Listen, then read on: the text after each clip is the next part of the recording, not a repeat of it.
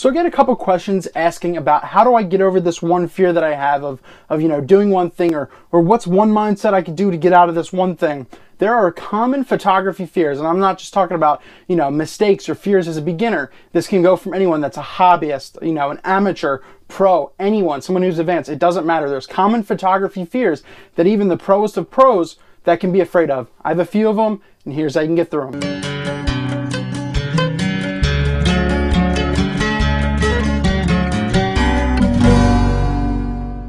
Shooting in public can be a very, very intimidating thing because you're worrying, you're looking around like, oh my God, are people judging me? Are they afraid that I'm taking their photo? Well, yeah, probably, but you really have to think about, nowadays, maybe back 10 years ago, 15 years ago, if you're around in public, it's not the same. But you have people now that, vlogging, where you just hold the camera out in front of you, you talk to it. It's commonplace now. So it's something you shouldn't really have to worry about. There might be people that judge you. You get judged every day. I get judged every day. When I go out and make videos and everything like that, I'm doing them out in public. I go out on my main street and there's people passing by, and of course I might get a look or two, but who cares? So that's one thing you really have to worry about. You face it. You go out, go in public. You're there for a specific reason. Focus on your subject. Get that vision out of your head and just do it. Shooting in public, it does take getting used to, because a year and a half ago when I did a couple of my first videos and I went out on my main street in my town, I was really nervous. I was like, oh, whew.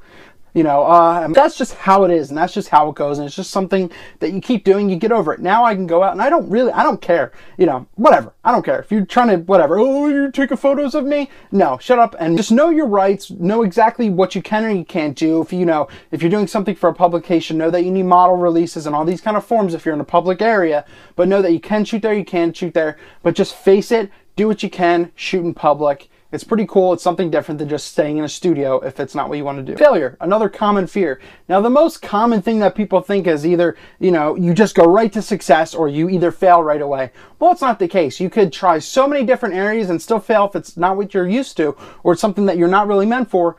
Or if there's a ton of stories out there, since you guys are like photography community, if you know Zach Arias, he went through so many failures. He even dropped out of photography before, he got into what he does today, and he's known for his lighting and everything like that.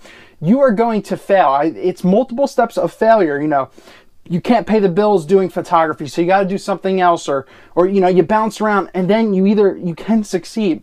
So failure is the key to success. So improve your work. No one's always perfect. There's always something else to learn. So educate yourself. Keep moving. Failure is actually a key to success. Don't let it be a fear. Dealing with people. Now, that's true. If you don't know how to talk with people or interact, or if you're a little socially awkward, and that's okay, dealing with people can be tough. It can really be a common fear. But it's something you have to get over. It's something you just have to, get tough skin and just get used to it. And the more you interact with people, the more you talk with people, the easier it becomes. I love meeting people. I love hearing people's stories. And it's just something that, it grew with over time since I was in college, that really opened me up to meeting a whole group of people, a whole different demographic. So I'm comfortable around different environments. It doesn't matter.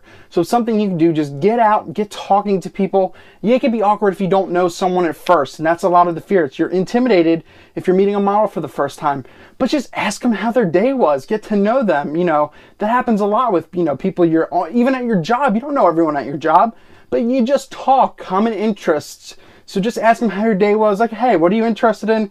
Bam, you can at least develop some kind of connection. Now, it's true, rejection can be a common fear that a lot of people hate, and I hate it too. I hate being rejected for something. But the thing is, you have to make sure you don't think it's because of your work. I mean, it might be your work if you're not, fully set up to do something, but you have to remember, not every client is right for you, and that's the truth. You might go to this, this client, and you think this might be the, the right fit for you, but it's not. Maybe you think like, oh, I could shoot their wedding. They like the way it looked, but maybe they want to do a different route that you're not comfortable doing, and that they can find someone else who loves doing this tone they love, or this style that you don't do. So you just have to really remember, it's not because of your work. It's just you're not compatible with everyone, and that's really, really commonplace. And it's just something you have to communicate with them, get talking, get to know them. Once again, that's dealing with people. the other fear. But once you do that, you can open them up. You can see if you're really a right match for each other. Because just remember, just because if you have great professional work, it's not meant for everyone. I think one of the biggest common fears is the ability to try something new. A lot of people just sit there and they're in their comfort zone and they're not developing much. They're not learning something new. They're not trying something different. Go out there and experiment. This is an awesome art. We can go out and do whatever we want. We could set up this lighting, whatever we want, make it look, different, whatever we want to do. Top light, split light, broad light, whatever you want to think, you can do it. Go out and buy a new piece of gear. Rent a piece of gear. You don't have to go buy it. It's cheap. You can buy, rent gear for under $100 and go out and test it. Do shoots with it. Do whatever you can do with it. One of the things I like to say is list ideas. Write down a random color. Write down 5 random things that come to your mind right now. Go ahead and go. Write them down and do them. Figure out a way to incorporate 2 of the 5 or whatever into a certain kind of theme and shoot that. A huge one is going from JPEG and shooting manual mode. Once you know the difference you get when you shoot manual, that's a huge thing. It's a mind-blowing thing. It doesn't matter if you're starting out in auto or JPEG. It's as long as you're getting shooting, but as long as you're trying to do something new. Learn, shoot in manual, shoot in raw format. It's something huge. And once again, that's a huge intimidation factor where people are like, oh, I don't know what to do. That's what this is about. Once again, failures. You see, these all really connect. And just try a new type of photography. It's great if you love shooting landscapes, but try to get your friends and go shoot portraitures and try to capture emotion. Or if you only do portraits or headshots or anything like that, and you're bored, you're like, oh, I'm getting so confused on what I want to do. Go out and try landscapes. Go out and try street photography, whatever. Do something else, do something different, and don't be afraid.